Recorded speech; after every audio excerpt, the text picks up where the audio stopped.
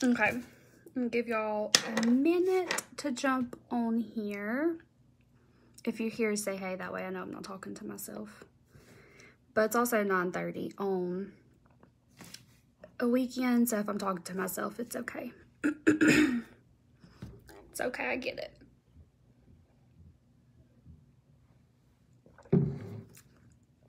See one person, it doesn't tell me who you are, but hey. Okay, I'm gonna go ahead and get started because I am gonna save this and post it to my YouTube channel whenever I get done. Hey Megan, congratulations, by the way. I hope you are loving the at-home life. I want to follow in your footsteps super soon, but I'll get there. So yesterday, I had a couple of you asking about, and it's happened in the past too, about how to recruit, like take advantage of the host kit, all of those things. So I wanted to jump on here and just show you guys kind of what I do. I do a few different things and they all seem to be working pretty good. So I'm going to continue to do those and kind of see how it goes. But one of like the biggest things that I do is I have a whole, it's an Excel spreadsheet, and I can share it with you guys to show you kind of like what I put in there about people that I personally want to recruit. And I have recruited a lot of people on that list, but there's still some on there that I reach out to anytime I have a host kit available. I always reach out to them and say, hey, I have this available. You know, I know that we've talked in the past about you joining Scentsy. Maybe the $99 was too much or just wasn't a good time. But now I have this $59 kit available. And would you like to take advantage of that? Now, whenever I do offer, hey Lauren, whenever I do offer the Join kit, I always send them the difference between the $59 kit and the $99 kit, only because there is a difference and I want them to see that. And honestly, when I do that, a lot of them are like, well, the $99 kit does come with more, so let me just go ahead and sign up with that one. Well, if they do that, then I still have that host kit available that I can share with someone else, either on my list of people that I've talked to, or other people that have told me, you know, I really want to join your team, but $99 is just too steep for me right now, which I get it. Everybody's at a different place in their life. We're still in this pandemic. Like, I totally get it. No worries. So I do keep that list updated. Anytime I reach out to those people that are on that list and I have that join conversation with them, or I say, hey, I have this host kit available. Are you interested still?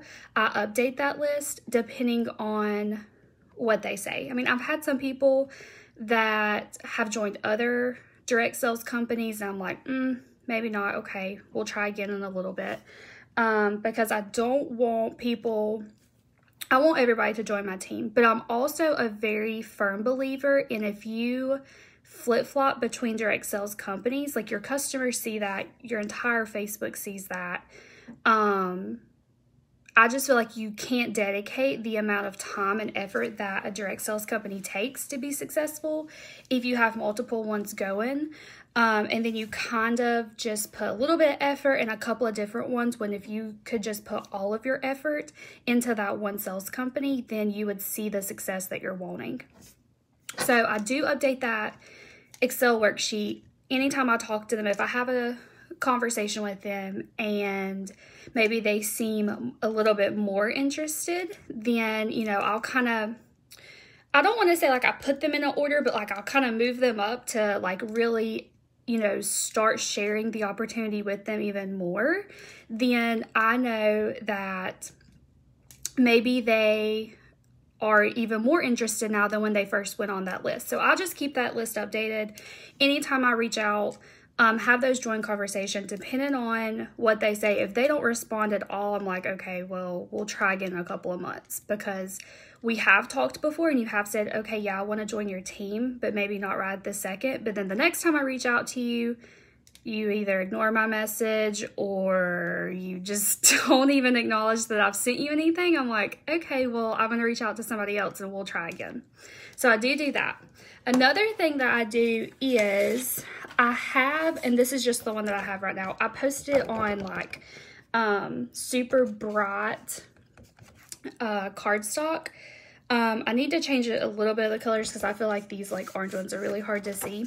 But I do my Join flyer in bright cardstock that I just picked up at Walmart, because a lot of like my other flyers, like my Scentsy Club flyer, my thank you flyer that I handwrite my thank you letters on, they're all white. So I feel like when they're opening up their package, if it's bright and colorful, they'll pay attention to it more. So I do my Join flyer on brightly colored paper just to stick out more whenever they're opening their package. Hopefully that's the first thing that they reach out and look at. And I don't keep this same Join flyer. I change it up every like 2 or so months. Just because if I'm sending the same thing out to them, no matter what color piece of paper that it's on, I feel like they've already read that once. Either they were interested or not. But if I continue to change it and my wording and the way it looks, they'll read it again. So we all know that the more times people see something, the more likely they are to ask more questions about it, because it does take a few times being repetitive, seeing, you know, the same information but maybe in a different format. And hopefully that will entice them to ask more questions, either message me. And I can also, when I'm doing my follow-ups with my thank yous or anything that I send out, I can just throw in there, hey, did you see that orange piece of paper? What did you think about it? So that leads me into a Join conversation. I can answer any questions they have about joining. I can, you know, kind of fill them out, see what they're thinking, and then hopefully get them added to my list of people that I check in with regularly. So I do change this up a lot. All of them have a QR code that goes in to the Join section on your PWS. And yeah, Brittany, I include this on everything.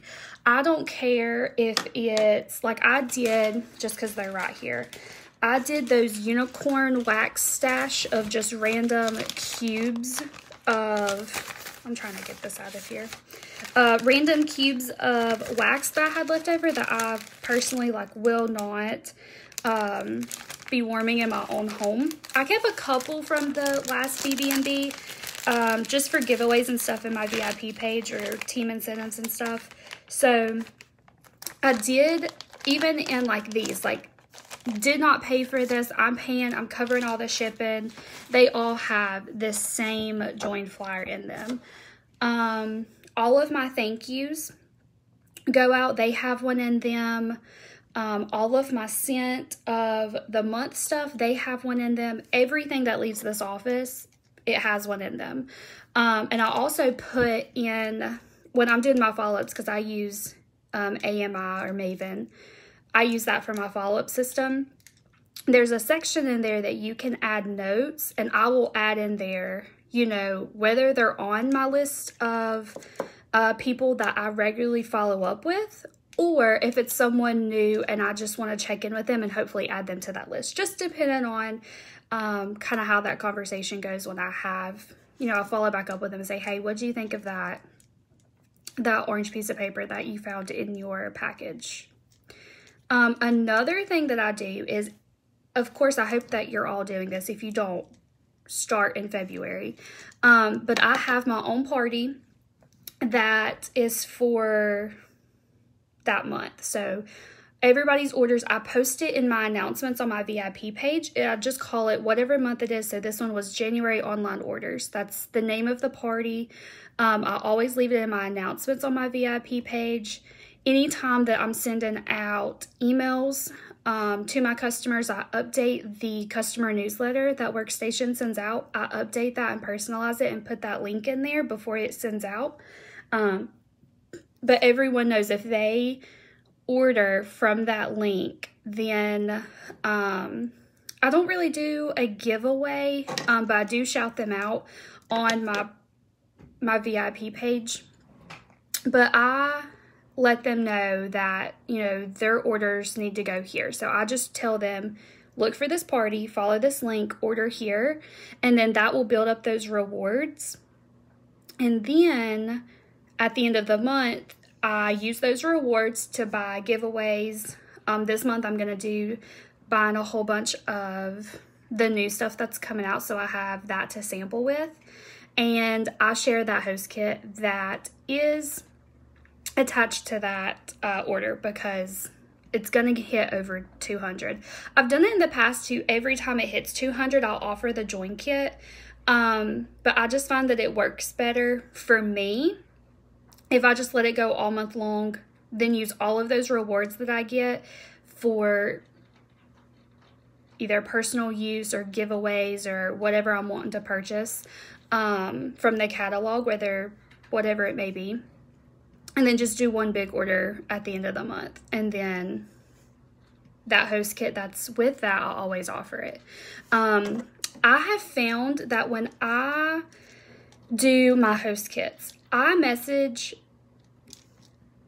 like, I'll take like 5 people from my list of people that I have, and I will message them separately, either on Messenger, text message, email, whichever way I communicate with them. I'll message them separately and offer that Join kit. A lot of the times I will, if it's someone who buys from me regularly and has been since I started in July, I will go in my workstation, pull a report, and see how much commission they would have earned if they had already joined, like from the very beginning. Sometimes I'll do from the very beginning because I've only been a consultant since July. Sometimes I'll do 3 months, sometimes 6 months. It just really depends on how active they've been with purchasing with me. But I have a this little flyer that says, have you ever thought about doing what I do? And then you would have made blank as a Scentsy consultant. So, and then let's talk. I just found this template on Canva. I just put my little logo on there and made it cute, and I changed the colors around to kind of match with my branding. So I include that whenever I'm emailing them. I just pop it in there as an image, and just show them like, hey, if you join, like, out of all of your purchases from this date and whatever I decide, the 3, 6 are from the beginning, this is how much money you would have made. And I just do strictly 20%. I don't want to get into like the 25, you know, once you hit certified, or over 2,000 to 30. I just do a flat 20%, make it easy for me because I'm not good at math and I need a calculator. But add that in there, and that way it kind of shows them like, okay, I'm already purchasing this product. I could have already made this much money back on all of my purchases since whatever date. I also add in there whatever current flyer I'm using, because I have all of them made in Canva and I just have them saved as images in an album on my phone. Sometimes I'll add that in there just to like give them first dibs of like taking, I guess, a shot at that Join kit. Because if not, then I feel like, and I always put like an expiration date. It doesn't really matter. We all know it doesn't matter if they message us 2 weeks from now. If we have it still available, like, they're going to get it. But it gives them it kind of puts in their head like, okay, if I want to do this, then I need to do this now or I'm going to lose out. Like that whole FOMO, fear of missing out thing.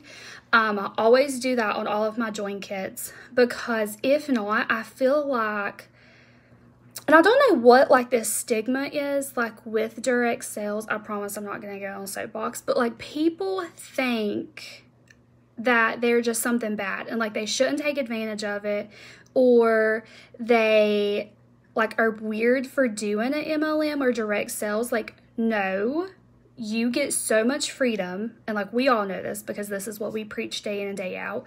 But I feel like they'll get in their head too much about it if like I just leave it completely open. And so I give them that expiration date. So I don't want them to get in their head about it. Like if they really want to join, let's do this. Don't think like there's no more questions that need to be asked. Like, let's just do this. So I put that on there. If those 5 people that I've sent that out to, if they don't buy on it, then I'll do a post on my VIP page. And then if I don't get anything from there, I'll post it, of course, completely within compliance on my story. So, or on my personal Facebook page, whatever. So I do that with every single host kit that I have available. Also, if I have a party, I kind of do that same, like my 5 people, my VIP page, and then my personal page. I do that same thing if I have one that's connected to a party, but I always ask the host first, of course, and then I will post it in her group that I'm doing her Facebook page on. I'll post it there. If I don't get anything, then I'll go through that same order. My first 5, my VIP page, and then my personal page. I kind of follow that same sequencing. One more thing, and I promise this is the last one because I feel like I've been talking forever, but with my parties, when I have a host form that I fill out anytime someone, or if I reach out to someone, I'm like, hey, do you want some free and half off Scentsy stuff? I have a host form that I just created on Google Forms, and it just has a lot of like good, quick online Scentsy party tips. It has like the hostess rewards chart. It has the host kit starter kit. It has a picture of that on there, and it just like asks them on like a scale of like 1 to 10, like if you could join Scentsy today, how interested would you be? So I take that feedback, and then of course I build on that from there, even throughout her whole party. I do that on my host kit, and then as soon as her party hits 200, I mention it again. So I bring it up again. I have a party going on right now that's closing today. She's like, let me think on it. So today I'm going to have that same conversation again. I'm going to bring it up again. If she says no, that's fine. I have one party guest that spent $200 by herself, and then set up a monthly Scentsy club order as well. Monthly. Like, this girl needs to be a consultant right now, even if it's just to get paid off of those purchases. So I've been in contact with her about joining as well. Also, thank you, Katie. You're so sweet. You inspire me so much. Not even joking. I started doing party packs, honestly, because I had so many catalogs from the fall and winter season, and I was looking and I was like, well, this would make some good like shred paper, but I really need to put them to good use. So with my last 2 parties, I did party packs. I put like hang on, let me grab it. I made this little flyer that says, let's party in the new year, and then book a party with me by, I've been putting March 31st just so that there's a date on there, and receive a mini warmer of your choice for free. This is in addition to your host rewards, offer valid on a qualifying party of $200 or more, and then it has my QR code that takes them to that host form for me. I do have a blank one of these if you guys need me or want me to upload that. I did that for a girl on my team yesterday, so I already have it. And it's already actually sized to the 4x6 if you're using like Walmart, CVS, Walgreens, any of those to print out like your flyers. So I can definitely share that with you guys. But I have been doing those party packs, and I only send 5 out per party. And they get like samples, and they get that little flyer, a product list, and then I put in a catalog too because I just need to get rid of them. Now, I only do those, I either do 5 or 10 per each party, depending on how many people are in there. But then I have a guest form that's kind of the same similar format as my host form. Has a lot of the same similar questions. It gets all of their contact information, so email, address, phone number.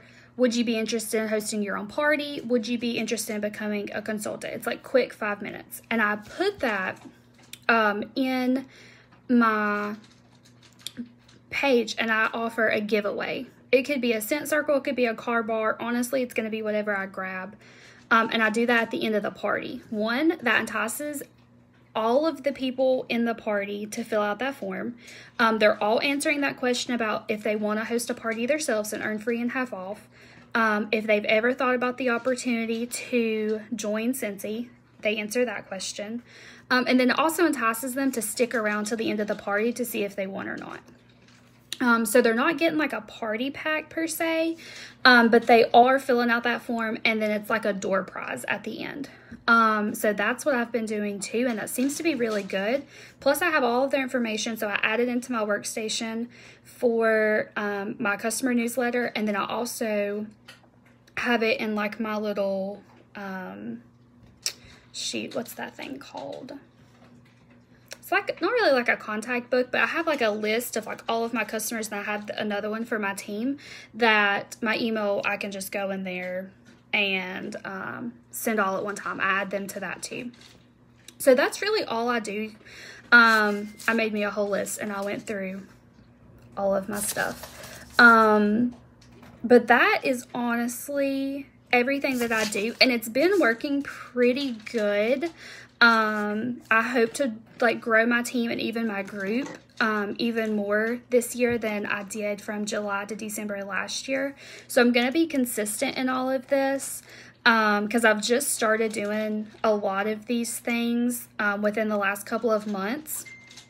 And I've seen really good success with it so far. I've also tried and taught like my team of people to do this as well. So I figured why not share it with you guys too. Of course, if it could help anyone, that would be great so that we can all be better together. So yeah, if you try any of these, if you need help on like flyers, I have all of my flyers. I have blank copies of them. And like I said, they're all size 2 4x6. If you use Walmart, Walgreens, or any of those to print out your flyers, definitely reach out to me. I do not mind to share it all. I will post screenshots. Let me make myself a note. I'll post screenshots of my guest form and my host form. That way you guys can see that. And I'll just do a couple of my flyers as well. I normally get mine off of...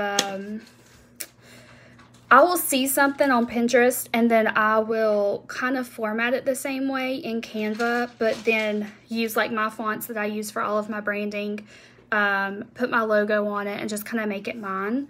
So I can definitely share those with you guys because I have blank copies of all of those. But yeah, if you guys have any questions, definitely let me know. I know I've rambled forever, but thank you guys, and I hope you all have a great Saturday. Bye, y'all.